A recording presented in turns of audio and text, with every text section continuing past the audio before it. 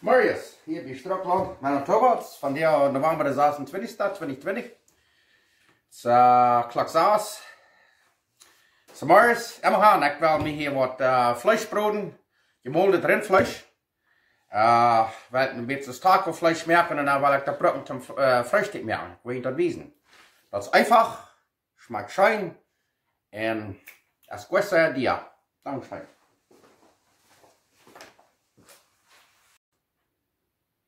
Hier haben wir wat 1 Kilo gemolden rindvlees. Hier haben wir ein Jalapeno. Hier haben wir 2 Teen Garlic, Chesnick, Ajo, 2 Zwiebeln, eine rote Peperschoen, so ein Pimenton, Bell Pepper. Und hier haben wir Salz und Pfeffer. So einfach erst dort. Und wenn ihr will andere Salz brauchen, dann nehmt andere Salz.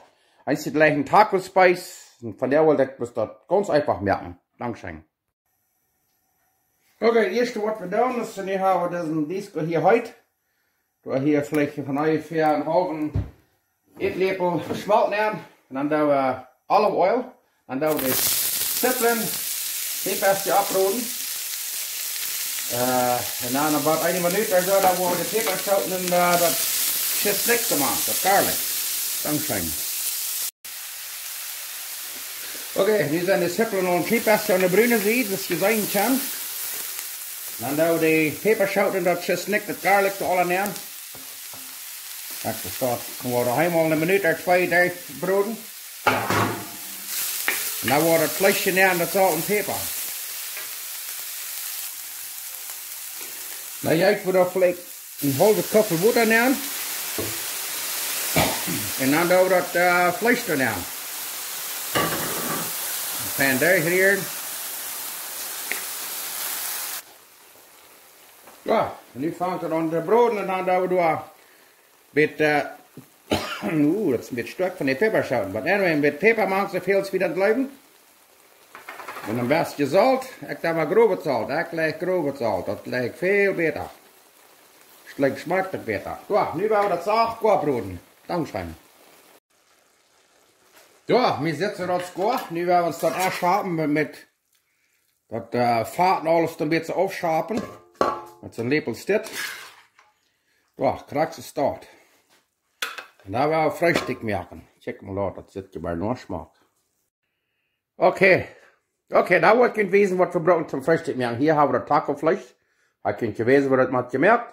Da hebben we 2 Eier, da hebben we 2 Eetlepel Mehl. Da hebben we Käse. Je kan zo'n Käse brauchen als je wil. Dan krijg je een beetje bunten, Mozzarella en Cheddar. Da hebben we een Eetschok met Ketchup, Peper en Salz. So, rein einfach erst dann. Nu werden we dat merken. Dankeschön.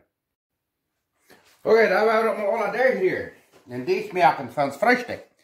Hier haben wir 2 Eier. Dat in klein beetje gesloen. En dan hebben we hier Eetschoten, die had ik aan water liggen, dat heb ik fijn gereven. En dan doen we de zeer uittrekken dat dat water er alle buiten is. Zoals het staat. Krijgt ze staat. En dan doen we dat meel een beetje maken, zo staat. En dan zout en peper, zo veel als wieder blijven. Ja, krijgt ze staat. En dan als je dan nog paprika merkt.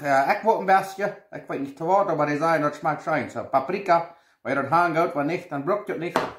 En dan hebben we dat daar gepast, dan schaf ik de hang aan schwingen en dan ververwacht. Het is ganz tegen hier, dat het een fijne deeg is. En dan willen we dat broden. En dan wordt het wijzen wat we aan het nächste doen. Kijk maar dat, dat is zeer fijn schoffen. Oh ja, nu wordt er in de pan en wordt het wijzen. Okay, dan hebben we de pan nu een beetje warm. En dan wat ik dan word doen is, ik word het dan van der met butter. Butter een beetje broden, dan kliep het butter neer. Die alle wegen, vielleicht nicht te veel, ik heb vielleicht een beetje te veel. We willen dat niet heel butterig gaan. Wat immer gaan, nu hebben we dat al ganz en goed fijn schmutzig. Dan nemen we dat en reedsticht neer. Krijgt ze start. Zo. Dan werden we dat zo fijn plat maken met een pancake. En dan werden we dat zacht brood, maar dan bij zich fijn bruin is. En dan wordt het wijzen wat we dan weer doen. Ik weet wat we zeer fijn doen. Wow, bloos perfect. Dankzij.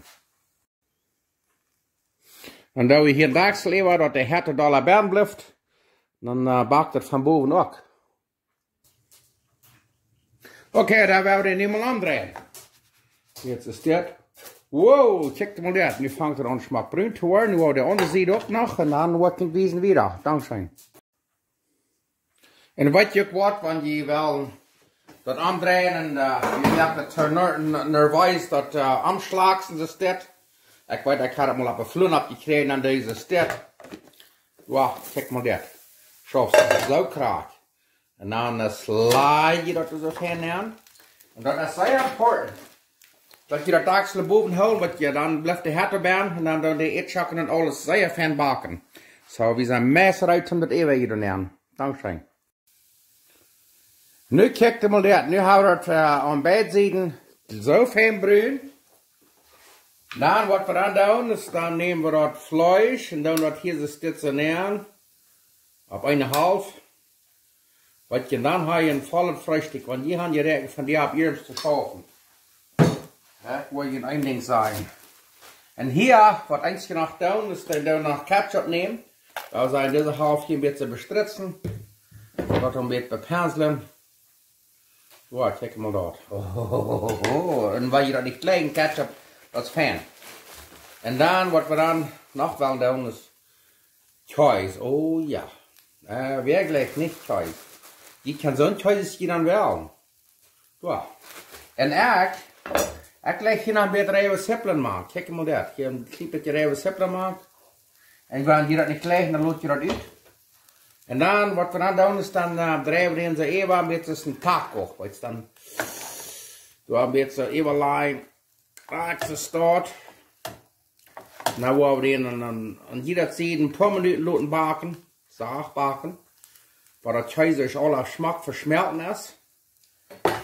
is. En daar wel we freshtick eten. Dan ga je eetzakken, eier, vlees, met groents. En dan brok je niet moeilijk vijfbakken, ook nog niet te eten. Dus kraks is dat. Dankzij. Nu heeft je door een stuk 2 minuten gebakt. Wow, zo is dat.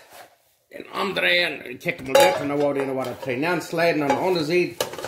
Dan door nog een stuk 2-3 minuten. Maar dat dagsel boven dat de cheese fijn versmolten is. En dan zijn we uit voor freshtick. Dankzij. Het kan bij veel nog van der wordt we een grote freshtick gaan. Van der wel we schaffen. En hier zo, wat we hier hebben is, hier hebben we Schweinsraben. Die hebben nog Fleisch aan en zo wieder. We hebben hem al billig gekregen. Deze komt van New Zealand. Dort van dichtbij van Australië. En die willen van der rekenen. En die willen we dan brokken zum Zupkjakken. Wo einer gerekende knerkes maakt zal.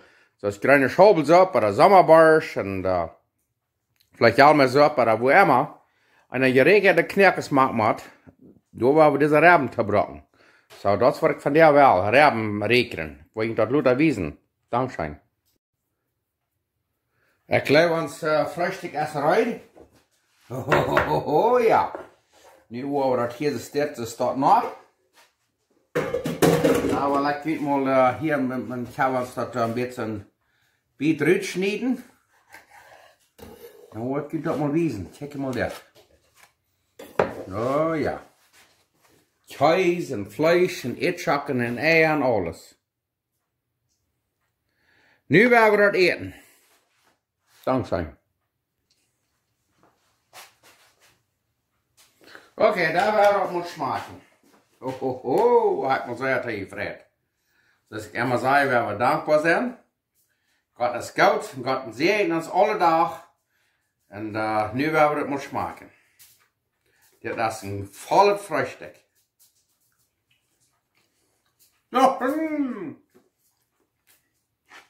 Dit vreet me dat ik dat gemerkt heb. Oh, wat zei je? Peperzout en alles wat je zo fijn maakt. Ik zag en alles zo fijn goed. Wow. Ik hoop je proeven dit ook. En dan zit het nog mal, waar je takelfleisch had en dat eeuwig gehouden had. Dat het niet waarsmieten, oder waar je niet weet wat met dat te doen.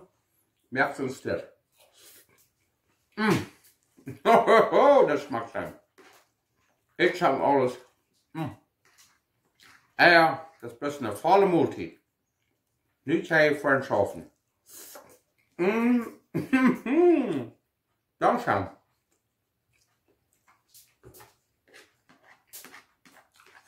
Oh. Wow. Merkt ihr doch. Das Wort das wird sein. Dankeschön.